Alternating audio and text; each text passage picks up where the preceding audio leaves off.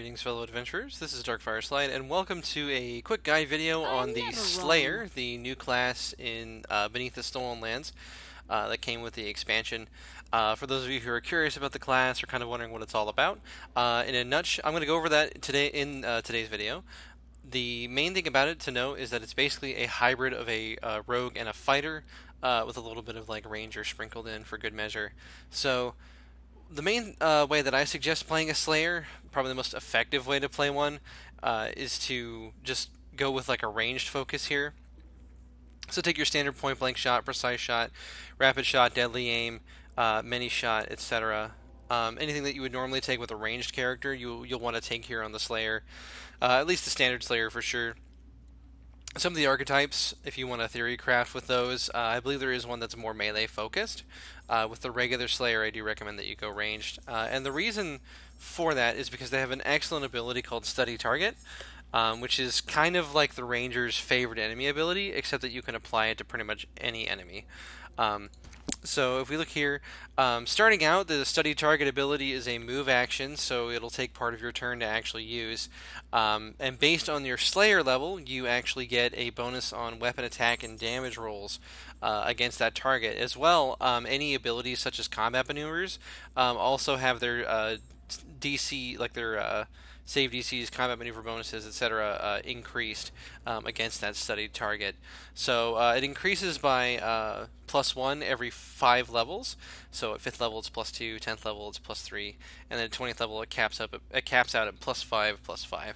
At 7th level, study target becomes a swift action, which means that you can use it very quickly at the start of your turn before using any of your actual attacks or anything like that, which means that you're able to quickly just go ahead and retarget different characters at will.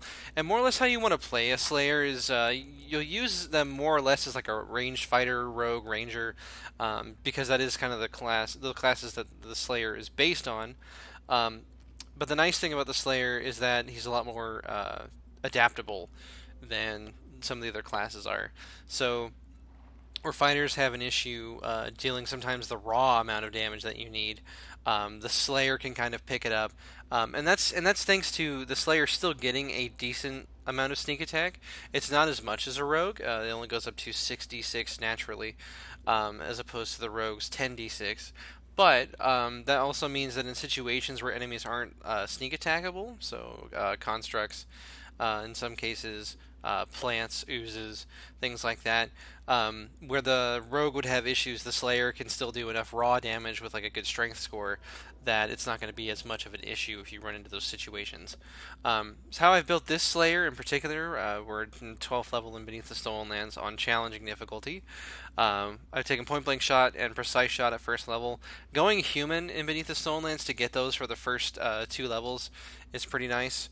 And then the nice thing about the Slayer is you have options as far as your early development goes. So instead of rogue talents, you get things called Slayer talents instead.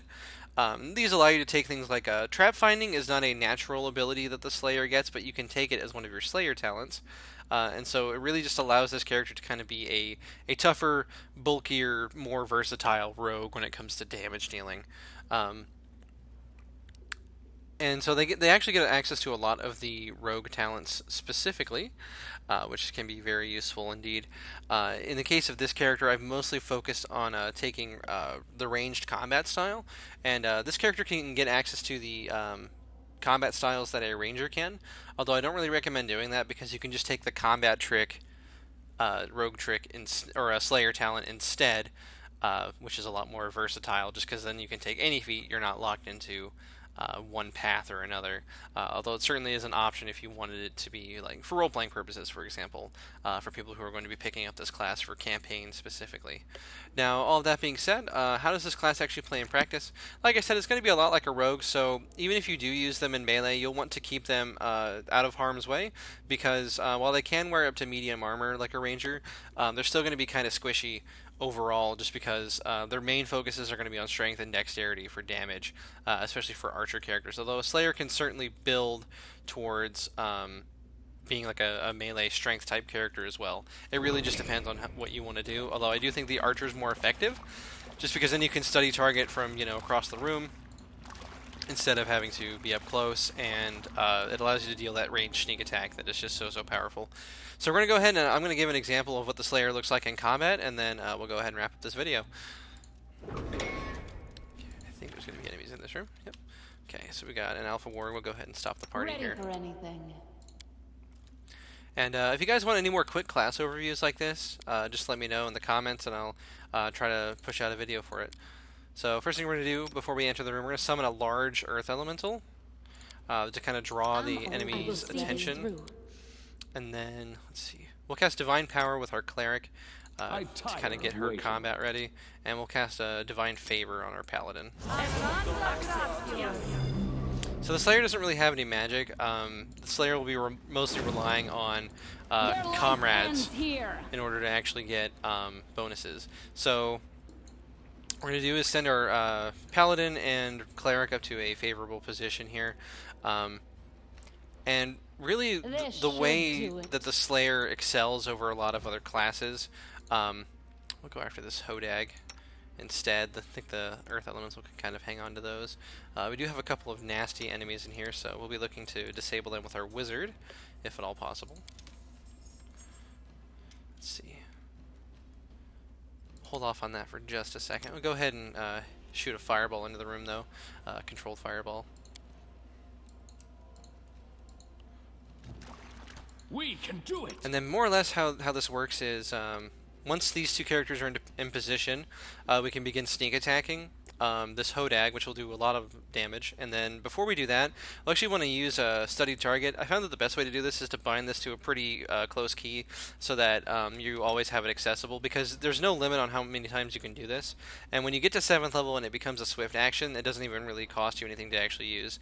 So we're going to stop her in her tracks. We're going to use the studied target. You'll see a little light pop up, and that's very similar to how, for example, the Paladin's Smite ability works. Then we'll just go ahead and make our first attack roll here. So we hit with our many shot ability, and as we can see, as we look into the damage breakdown here, so 3 points of damage are applied, and 3 points of attack bonus get applied as well. So even though we rolled a 2, we still got a 29 total, just because of all the different bonuses that we have. And this character in particular has a +2 to attack bonuses, while thanks to a boon that we got for finishing a previous run.